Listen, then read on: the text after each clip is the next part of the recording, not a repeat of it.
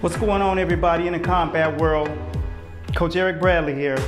You know I got something good. I'm always bringing you something that's necessary for you guys out here in the combat world and for those who are also in the world of conditioning altogether. First and foremost, I'd like to give thanks to the company Power Hands for giving me an opportunity to help come through a rehab situation when I had torn my labrum. So how did it help me? It gave me an opportunity to throw and deliver and give me some mobility in my shoulder because it was frozen for like 3 straight months, not being able to lift it over 15 degrees. So once it got a little mobility, I was able to start doing things like power hands. I didn't really have to pick up weight because at the end of the day, what that would have done is given me more strain on the muscle, torn the fiber. So I was able to put together a workout and I was gonna share it with you guys. So if you guys are kind of willing to roll with the punches, I'll give you a little bit of what that looks like. So how I began out, I started throwing straight shots when I was able to deliver the punches. So I'm throwing straight punches.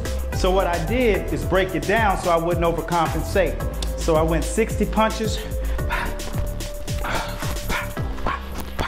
I was turning them and slow twitch and quick twitch. And see, they are pound a piece, so that's 2 pounds that I'm able to use without having to pick anything up. So then I went to the hooks.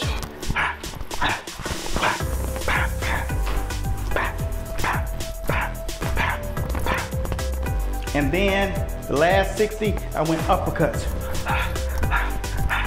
And you can go fast if you want. I step with all my punches because then that keeps the power there. So what I did is I cycled that 4 times over. Now the speed of my recovery is on another level. So that's all I got for right now. I'm Coach Eric Bradley signing here. Thank you once again for Power Hands.